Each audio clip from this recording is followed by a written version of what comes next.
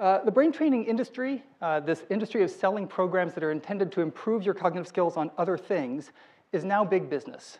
It's estimated from a 2015 market report that by 2020 it will be averaging about $3.5 billion a year in sales of these programs to consumers. This is now big business. And it's an industry that's growing quite rapidly. It's promising that by practicing one thing, you can get much better at lots of other things. That's really the core idea here, is that you can get better at the things you're not practicing. Now, that's a big claim. In fact, one proponent of a brain training program in a paper described it as the holy grail of training. It's the holy grail of training because if you can improve an underlying cognitive capacity, or what they would say an underlying brain capacity, but an underlying cognitive capacity that applies in a whole bunch of other settings, say working memory, by practicing it, anything that relies on that skill in principle could be improved. So that's the core promise here. But I think it helps actually to go back in history a little bit and look at some sorts of claims that map onto these in some ways that are interesting. This is a picture from way back in history. This is from 1869, and it's a drawing of the building of the Transcontinental Railroad. Now, this was a massive undertaking, and it was backbreaking work. So people were working 12+ hours a day on the rail, and they have extraordinary levels of pain from doing this, right? Joint pain, back pain, as you'd expect from manual labor for that many hours. But there weren't a whole lot of pain medications available at the time. It turned out that while working on the Transcontinental Railroad, a large percentage of the people working on the railroad were Chinese immigrants, because it was one of the only occupations available at the time. And one of the remedies that was often promoted for pain in that time was an ancient traditional medicine using snake venom. So rubbing snake venom on the joints could lead to reduced pain for those joints.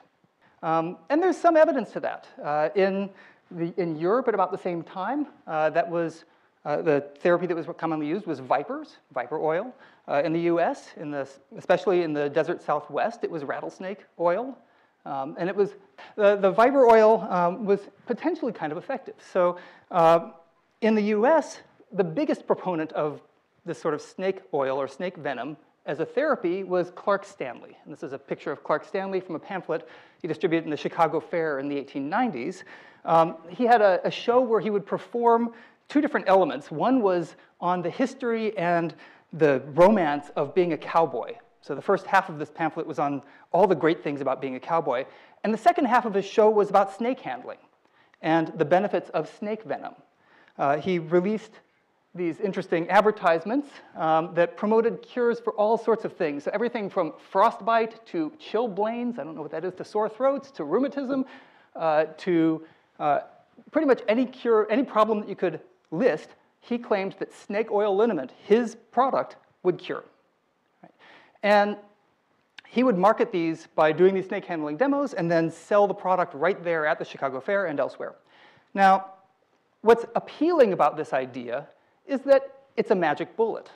Right? This simple thing, this one thing, could help you with all sorts of things, not just with your pain, but with your sore throats or your other sorts of diseases. And this was in the heyday of the patent medicine era, the era when these sorts of cures were not regulated in any form. Right? So this sort of magic bullet has a lot of appeal. And it's a similar sort of appeal. The idea that you can take one thing and have it improve all sorts of other things parallels what we see a lot in the brain training industry. So here are a few examples of claims that you get about brain training programs. So Lumosity used to, they don't do this anymore, they stated that they help people do better in school, perform more effectively at work, and live a more productive life. That's pretty broad. CogMed said that they can help you academically, socially, and professionally. Right? And remember, these are computer games. They're basic cognitive tasks turned into games that you do on your computer for some number of hours. Right? And they vary in how they do that. Some of them are more systematic than others. Some of them are really intensive practice. Others are much more simplistic games. Posit Science, which is one of the biggest players in this industry that you probably have never heard of, claimed that it can enhance memory and cognition in the aged and strengthen critical life skills. Now, there have been a lot of claims like these in the literature. If you go to any website of any of the brain training programs, you will see claims like these. If you listen to NPR, you can't help but hear advertisements for Lumosity. Right? That's still the case now, and they continue to advertise on television. If you read the New York Times, you very likely will run across puff pieces promoting brain training companies, even in the last year or so. You'll see celebrity endorsements. So Tom Brady endorsed one of Posit's products last year, got major press releases for that. He also endorses a lot of other nonsense, but he endorsed that. So this led a lot of people to become worried about this industry. And as a result of that, in 2014, a group of 70-plus scientists from Stanford and the Max Planck Institute wrote a consensus statement, and their consensus on the brain training industry from the scientific community was essentially that, to date, there is little evidence that playing brain games improves underlying broad cognitive abilities or that it enables one to better navigate a complex realm of everyday life. They also follow up by saying the promise of a magic bullet detracts from the best evidence to date, which is that cognitive health in old age reflects the long-term effects of healthy, engaged lifestyles. So, in essence, they're saying there's not really evidence that doing these games is going to improve cognitive aging, that it's going to stave off dementia, that it's going to make you better in your daily life. This was a highly promoted statement. A lot of people wrote commentaries on this. It got a lot of coverage in the media, and less than 3 months later, another letter appeared. This one, another consensus statement on a website called Cognitive Training Data from brain training proponents. And they had more than 100 people sign a letter stating not just that this initial letter was wrong, although they did say there are some companies that do it badly. They argued instead that the evidence shows that certain cognitive training regimens can significantly improve cognitive function, including in ways that generalize to everyday life. And they go on to say these studies show improvements that encompass a broad array of cognitive everyday activities, show gains that persist for a reasonable amount of time, document positive changes in real-life indices of cognitive health. So here we have two consensus statements. One consensus statement says, these things don't help in real life, they don't last long, and they don't generalize. Another says, these things help in real life, they last a long time, and they generalize. So we have a contradiction. What do we do with this contradiction? Well, why is this? Why do we have two conflicting consensus statements? It could be for any number of reasons. It could be that each side is pointing to different evidence. Right? They're not looking at the same studies. It could be that they're looking at the same studies and interpreting them differently. It could be that they're just going with what their preconceived biases were and not looking at any of it. We don't really know because prior to a review paper that a team of seven of us worked on, there had never been a systematic review of the evidence in this literature. That Cognitive Training Data website cited 132 articles as evidence supporting the claims of the brain training companies. So our goal was, and this is my colleagues who worked on this, Wally Boot, Neil Cherness, Liz Steinmora, Sue Gathercole, Zach Hambrick, and Chris Chabris. We worked on this paper for a couple of years, and the goal of this paper was to review that evidence systematically, to take a look, starting with those 132 papers that they cited, on the assumption that if they were cited as the strongest evidence for brain training by brain training proponents, that this would be the evidence that would be most supportive of the claims. But we did a bit more than that. So this is the paper. It's a 70,000-plus word monstrosity, so you're welcome to skim it if you want, but it's a long paper because we reviewed every single study of those 132, as well as every single study cited on the top 30 websites of brain training companies, as indicated by that market report I mentioned. So these were the top 30 biggest brain training companies. The vast majority of the citations, in addition to that list of 132, came from just 5 companies. So Lumosity, Cognifit, Cogmed, which is how many of you have heard of Cogmed? Okay, Cogmed, and it's one of the huge companies that works in the schools. So they're targeting schools as their primary place for brain training. So Cogmed, Cognifit, Lumosity, Posit Science, and Scientific Learning Corporation, which makes Fast Forward. Some of you may have heard of that. So the majority of those came from those companies. So we reviewed all of these. In total, it was about 400 papers that we went through.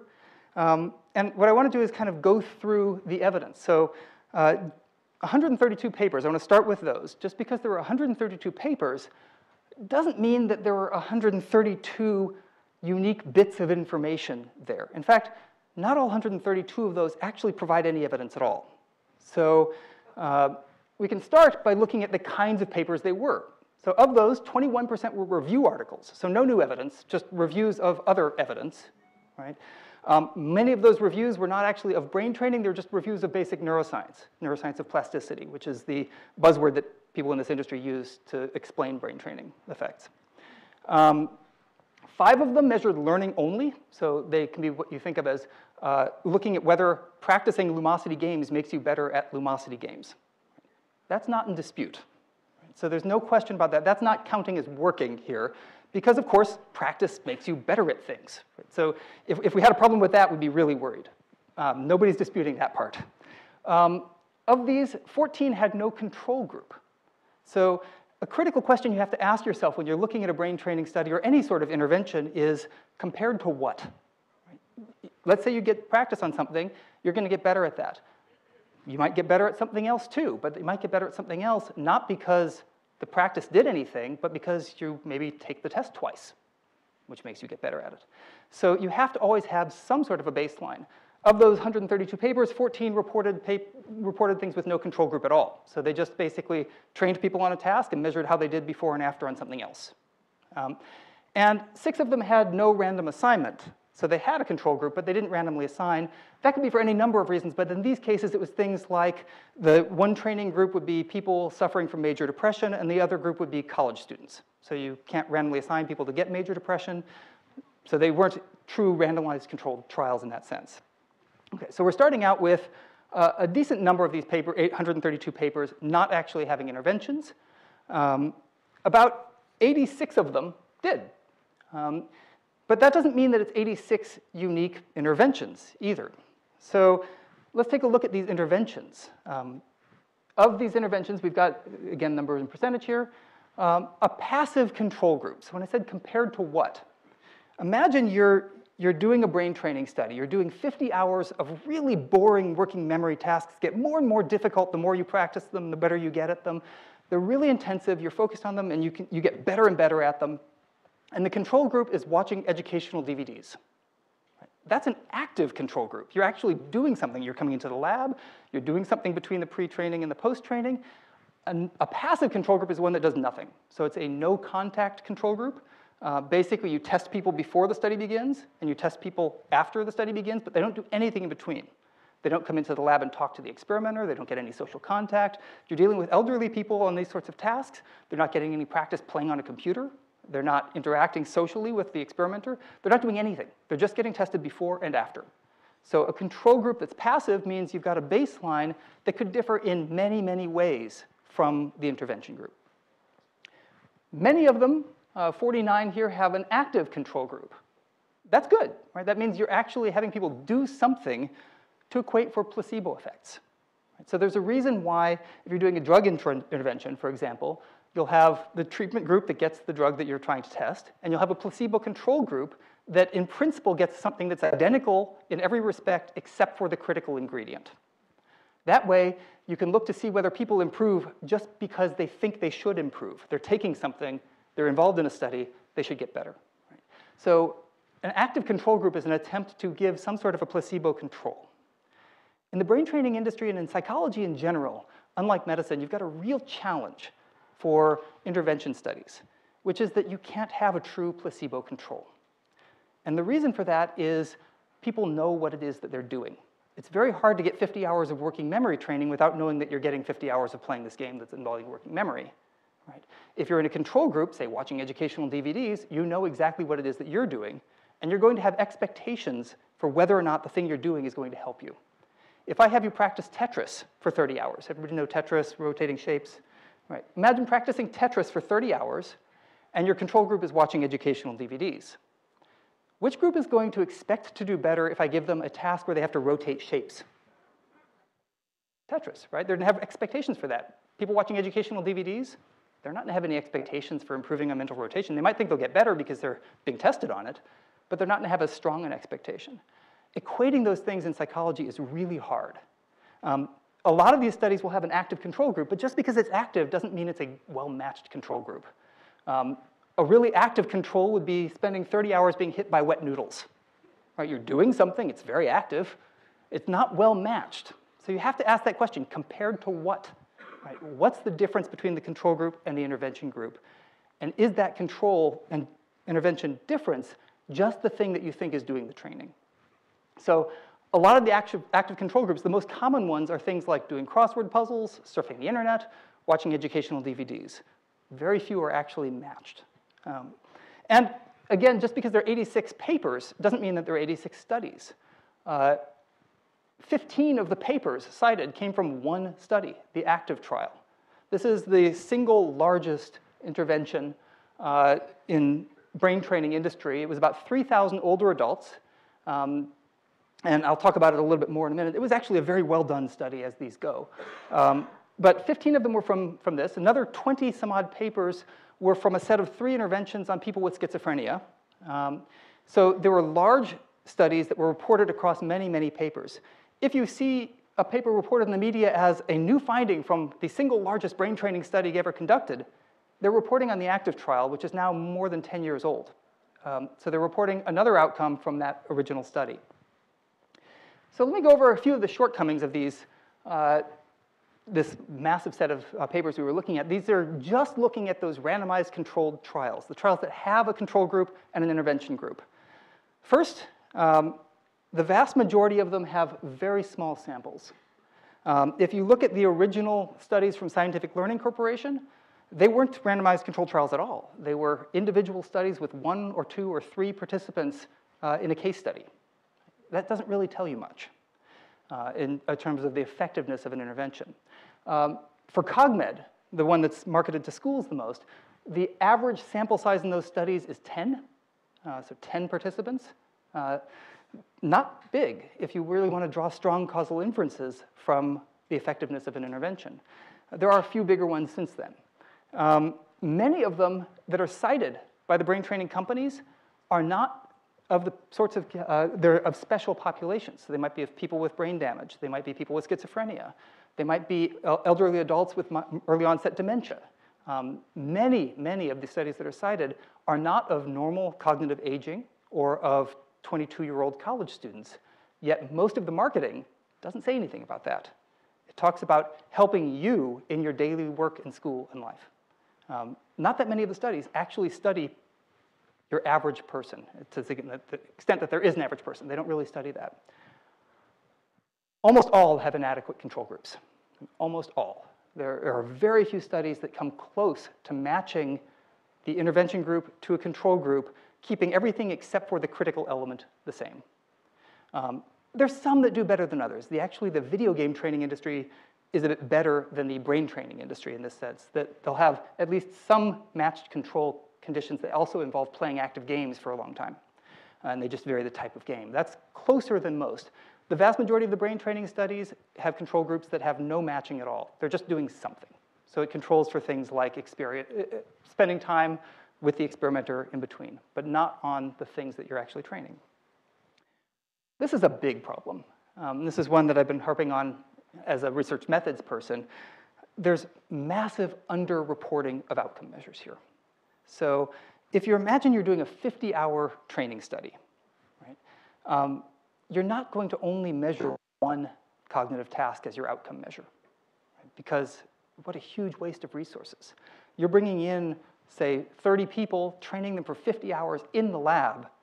You're going to want to measure a lot of things. That's wise. It's a good use of resources. These studies cost hundreds of thousands of dollars to do. If you see a paper with 50 hours of training reporting 1 or 2 or 3 outcome measures and not mentioning that there were 50 or 100 others, they're underreporting. That's the norm in this literature. And the problem with that is if you then take those same study, that same intervention, and report different outcome measures across different papers, there's no way to evaluate how effective those interventions were. If you do 100 outcome measures, right, and one of them you report in a paper as this improved significantly, p less than 0.05, well, we expect, on average, just by chance, 5 of them to improve differentially, right? If you're only reporting the ones that succeed and you're spreading those across 5 papers, we have no idea what the actual effect is here. It might be 0. And there is pretty substantial publication bias in this literature. Things that don't work don't get published. So there's selective reporting of outcomes. This is a literature in reviewing it that was kind of disturbing to do. We found at least 5 cases of pretty clear scientific misconduct. Things like duplicate publication of data, underreporting of measures that didn't work. There are lots of issues. In any big literature, when you look at it in this level of depth, you'll find some problems like that. But selective reporting is a biggie. Another fun one is missing critical tests.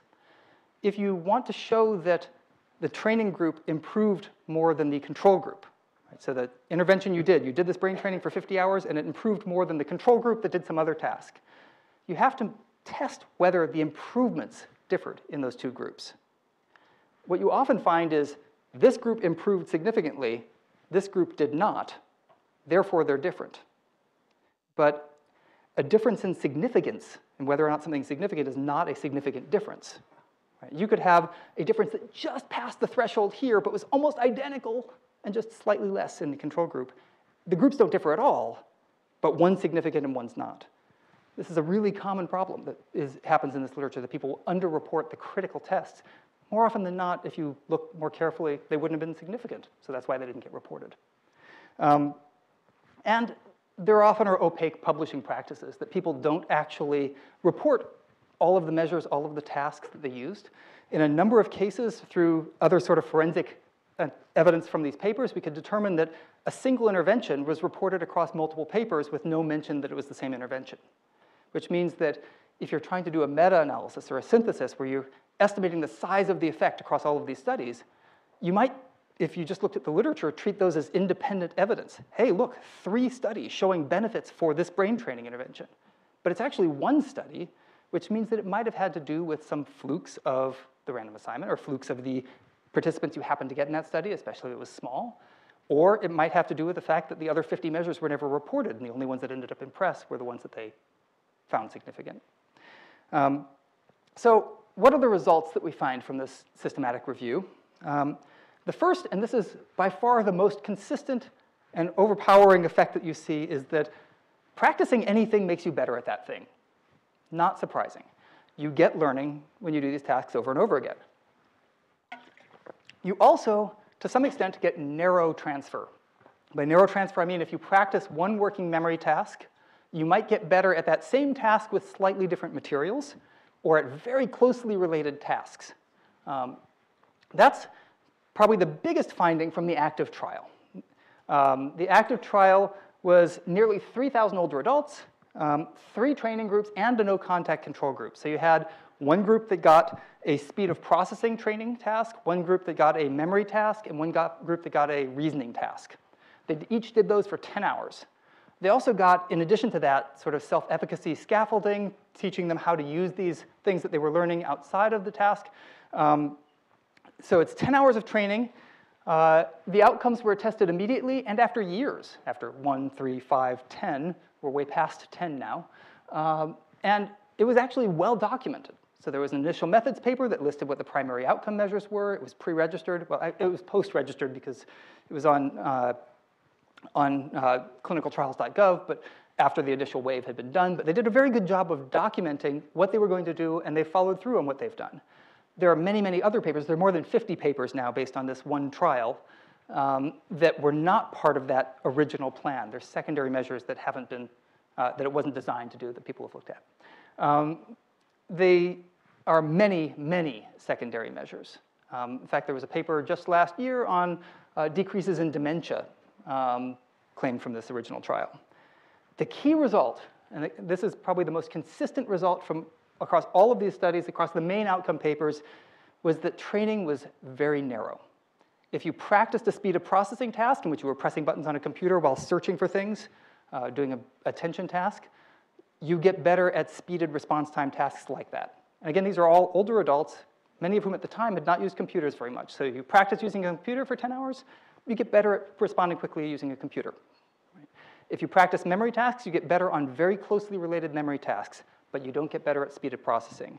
If you practice speed of processing, you don't get better at memory. If you practice reasoning, you maybe get a little bit better at reasoning, not that much. You don't get any benefits for speed of processing or for memory.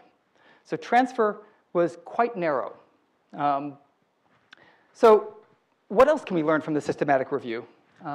There is essentially no evidence for objective improvements on real-world measures of behavior, real-world outcomes.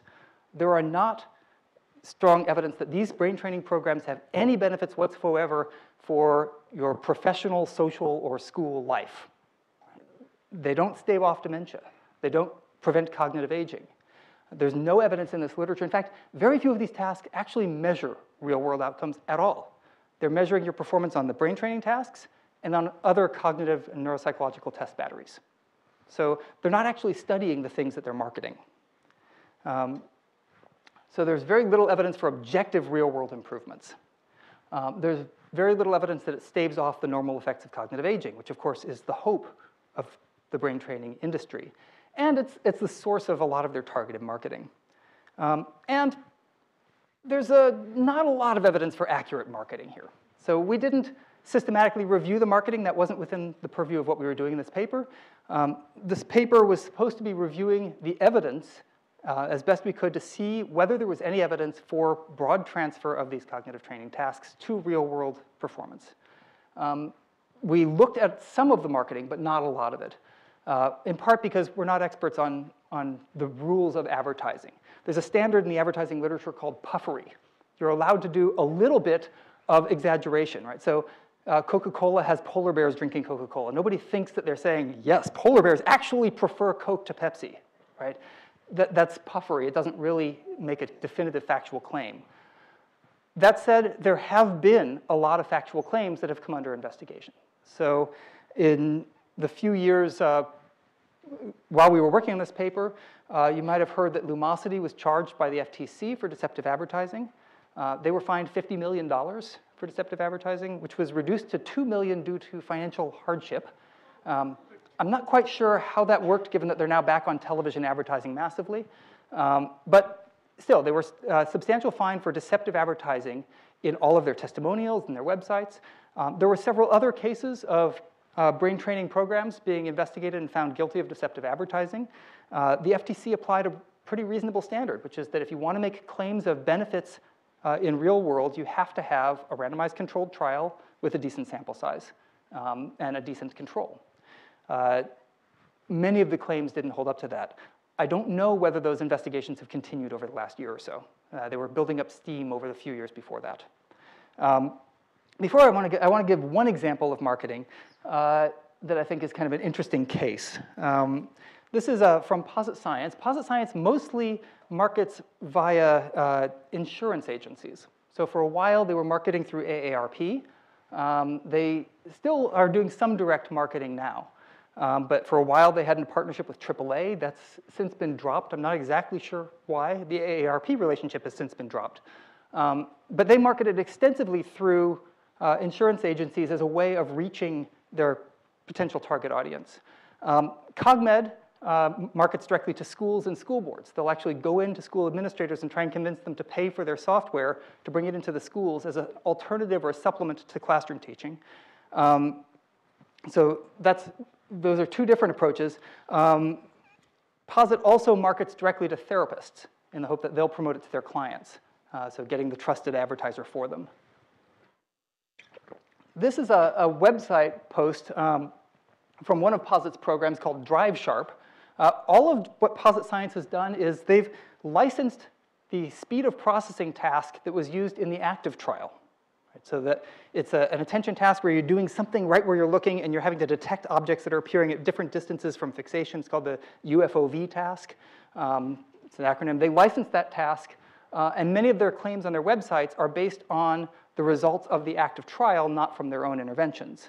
As I mentioned, the active trial, in addition to having these training tasks, also had self-efficacy training and other sorts of things that are not part of their program. So it's not actually justified to make claims of benefits of the training alone, which is all they provide. But in this case, DriveSharp is a targeted version that's intended to improve driving among the elderly. And there are several claims that I think are really interesting to look at as an example of the kinds of marketing that happens in this industry. So here are 3 claims. Training allows drivers to react faster, providing an additional 22 feet of stopping distance at 55 miles an hour. Now, that's actually huge. if that's true, that is a huge real-world transfer, objectively measured, right, that has big consequences. 22 feet at that speed is the difference between a fender bender or an avoided accident and a fatal one. Right? That's big. Another one, that training reduces dangerous driving maneuvers by 36%. And the last one is training reduces at-fault crashes by 50%. Those all sound great. Wow, okay, let's run out and do our 10 hours of speed of processing training. All of these come from published papers. I want to go through what the actual evidence is that they're citing. So the first of these, training allows drivers to react faster, providing an additional 22 feet of stopping distance at 55 miles an hour. This comes from a paper in Human Factors from 2003. That's actually before posit science existed. So it's earlier evidence. They're citing the task that was used in training. And this was actually a pretty good paper. It was comparing driving performance in a simulator and looking at results in improved driving performance. What's interesting is that there was no measure of stopping distance in this paper at all. So what are they measuring? You're doing speed of processing training, again, older adults, doing speed of processing training with choice response time. So you're pressing buttons on a computer keyboard, and you're getting faster at that. Right? People improve at that. They then take people and put them in a car simulator with buttons on the keyboard. And their task is to respond as quickly as possible whenever they see something change in the environment. So they're doing a speeded detection task after having practiced doing a speeded detection sort of task. And what you find is that when they do that, you get a 277 millisecond improvement after having practiced on a computer as an older adult at doing another computer task as an older adult. So the general discussion of the paper, there's nothing in the results section about this at all. The general discussion says the speed of processing trained group improved on the choice reaction time task in the simulator. So they basically are doing a computer task, but just in a simulator. For a vehicle moving at 55 miles an hour, this improvement of 277 milliseconds translates into a stopping distance of 22 feet shorter. So basically they said, hey, look, they're faster on this computer response time task. If we convert that to driving speed, here's what that would mean. That's a pretty big jump. In fact, there's pretty good evidence that choice response time does not predict stopping time for older adults because they compensate for slowed responses in driving. They keep bigger headway distances. So if anything, this doesn't actually predict anything about driving, but there's no measure of driving at all. Let's look at this next one. Training reduces dangerous driving maneuvers by 36%. This is an interesting one. This came from, look familiar? Same paper. They actually did something really cool in this, which is this is one of the only studies, and it's not a great study, but I give them a tremendous amount of credit because what they did was really hard. They got people actually on the road driving, and they measured with people in the back seat, coding over 400 different behaviors, right, before and after training. And they're coding those 400 behaviors, and you get this big table of all of the outcome measures that you find. And what you find is that the speed of processing training relative to a simulator training group improved performance on one measure out of these 405 that they compiled in a whole bunch of different ways. The one measure was the rater's judgments of whether or not they had made a dangerous turn. So it was the only subjective measure. It also was a fairly small reduction from an average of 1 dangerous maneuver to 0.69 or 0.65 dangerous maneuvers. So what you've got here is that the vast majority of participants made no dangerous maneuvers. A handful made a bunch. And by the time you get to 18 months, they had attrition of more than 30% in their study, which meant that if the bad drivers died or dropped out, then you no longer have any effect. Okay, last one. Training reduces at-fault crashes by 50%. Now, this is, again, a really remarkable claim. It was based on gathering data from the DMV about accident records and accident rates from multiple states with a decent-sized sample of the people who had been in the active trial. So objective measured evidence of performance, which is pretty cool. There's an alternative headline you could give here, which is that speed training more than doubles your risk of a not-at-fault accident. This is cherry-picked. You have total crashes that are essentially identical between the speed training group and the control group. No difference in the total number of crashes. But if you subdivide it into what are called at-fault and not-at-fault crashes, the at-fault crashes went down and the not-at-fault crashes went up. Right? So if you split the data enough ways, you're going to find some that are bigger than average and some that are lower than average. That's what they found here. Basically, you're noise mining. There's not really anything going on here. What you really care about is total crashes, not at-fault crashes, because defining at-fault is always hard. Right? So in many states, the person at fault is always the one who hits the other car from behind. So if you're an older driver and you stop in the middle of an intersection at a green light and somebody runs into you, the person who runs into you is at fault, even though it was actually your fault. So we don't know anything about these accidents and how at fault they were. But I highlighted these three because I raised all three of these with Posit Science 7 years ago. As of 2 days ago, it's still on their website. They know that these claims are wrong. They know that they're not justified. They're still on the website. So they're using these things in marketing. When we pointed these out, we actually wrote about each of these in the paper. This is the only marketing examples we used because they were really concrete claims of real-world benefits.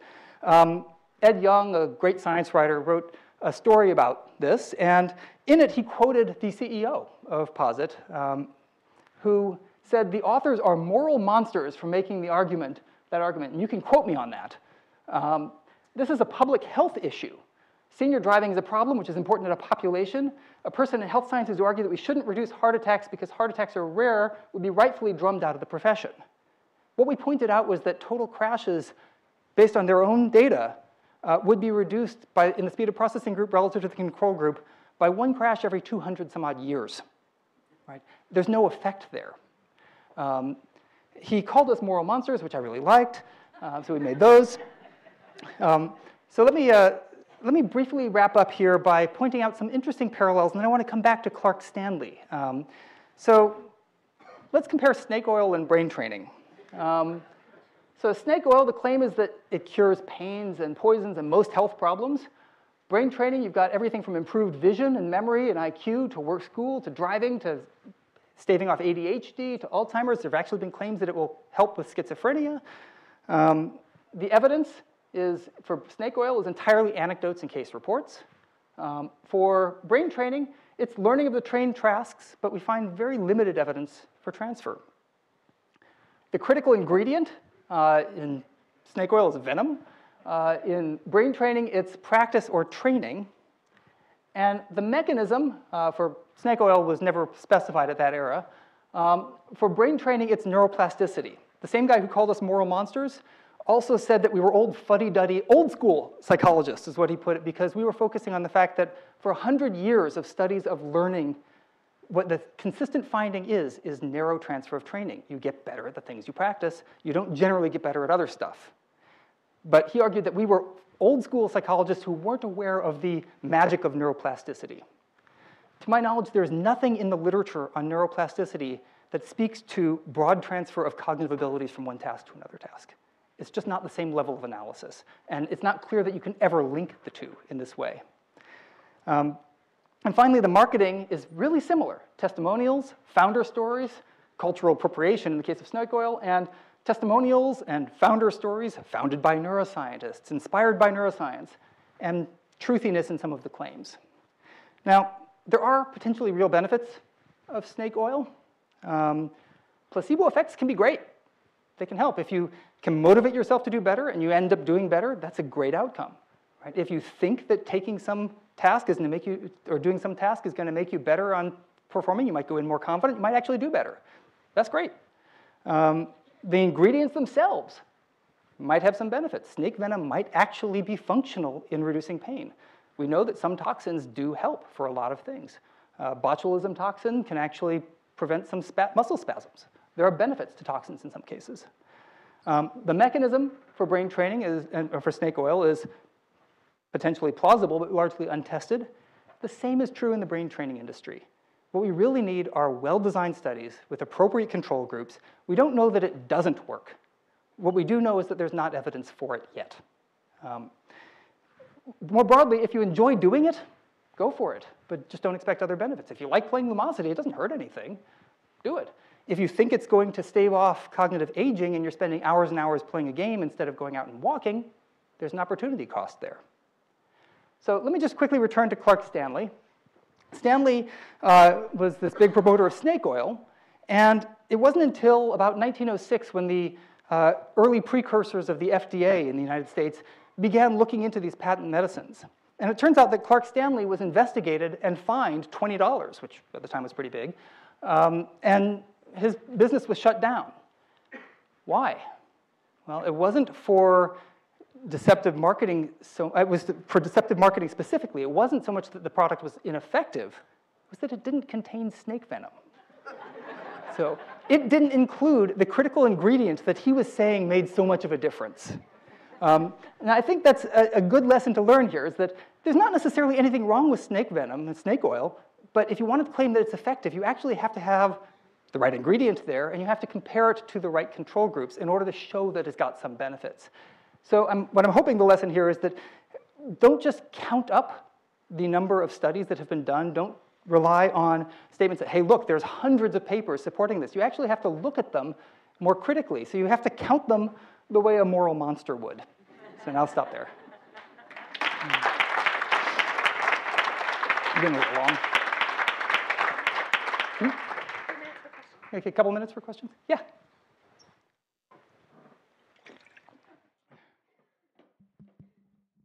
So I've been looking forward to your talk all day. So it was fantastic. But I do want to ask you a meta question to you, because I don't. Your analysis is perfect. Barbara said, "Oh, well, it's good to know that the brain changes with training." Unfortunately, that is the worst thing we ever told people, because it led to the cult of neuroplasticity, which I've written about. I mean, it's a disaster, that term, right? And unfortunately, it seems to me that there's all these pseudo papers, CEOs talking about plasticity. The flaws in the analyses are just an echo of what's happening in psychology and neuroscience in the serious literature. So all they're really doing is parasitizing on the hyperbole that we're responsible for, right? I mean, we heard about neuromyths in the last talk. The biggest neuromyth is that neuro helps anything, right, outside of neuroscience itself, right? So do you have a comment as to, we've created this problem? Yeah, I mean, I'm more aligned with that statement. I consider myself a dinosaur in that I really don't, I'm a cognitive psychologist. I don't refer to myself as a neuroscientist in any way. I don't do anything related to neuroscience. I don't, most of the time, care that much about neuroscience. I think there are cases when neuroscience can be really informative within cognitive psychology. And those are cases where, for example, you couldn't get a behavioral measure to tell you what you want to know, right? And you might be able to dissociate behavioral mechanisms using a neuroimaging measure. Say, for example, a task in which asking somebody to report on their knowledge would interfere with what that's within neuroscience. Within I neuroscience. have no problem with psychology and neuroscience talking to each other. I'm talking about outside. I think there has been a real danger here. Partly it's so appealing, and it has been so appealing to talk about neuroscience. That's why I think you get neuro attached to the beginning of everything. So you now have neuroeconomics and neuropolitical science. Partly it makes it seem like it's more scientific. In some cases it is, but in other cases it's just cognitive psychology being relabeled as neuroscience. And it can actually cause misunderstandings and misinterpretations. I think these companies, whether or not they're true believers, whether or not they're using this entirely as a marketing ploy, some of them are, probably some of them aren't. Some of them, I think, really believe that the evidence that the brain changes in response to training is evidence that will generalize to other sorts of things. I think there's actually, and you could make a case, right, a legitimate case for a mechanism that might work that way, right? So you might, Posit Science, for example, I think is more grounded than many of these other companies, even though I pick on them here. So their logic is that what you really want to do is train basic sensory processes, train basic acoustic perception, train basic vision, because you need that input in order to get everything that's involved in what you do in the daily life. So if you can improve your efficiency at taking in information, then you're going to be able to improve anything that uses information. There's kind of an intuitive logic to that. I'm not sure that I buy the mechanism, but there's an intuitive logic to it that relies on that sort of idea that the brain changes. I do think there's a danger in constantly saying, hey, look, it's all about the brain. The question I always ask my students is, would we learn anything more if you said it happened in the spleen? Right? And more often than not, you're not learning anything more than that. Right? So you're saying, hey, look, this brain area lights up. Well, I haven't really explained anything by saying that that brain area lights up. If it had turned out to have been a different brain area, you might have made a different story, but it wasn't necessarily explaining it, and exactly the reasons you laid out so clearly earlier. So I think there is a danger in the appeal to neuroplasticity because people view it as something unobservable, right? Something that's different from how people act, how people behave, and it lends it more credibility in a sense because it's unobservable in that way. And I think that's why the brain images have so much power, is that they're showing you something you can't see about yourself. So I think there is a danger in appealing to it when there's not actually the neuroscience grounding of this. This whole industry called brain training, there aren't any studies in this industry in which you're actually doing something like training the brain. You're not even doing something at the level of training using dopamine responses, right? You're not doing brain training. You're doing cognitive training. This is stuff we've known about for decades, it's not, or centuries. It's not really anything new there, but it's got a new label that's really appealing. One more. Sorry.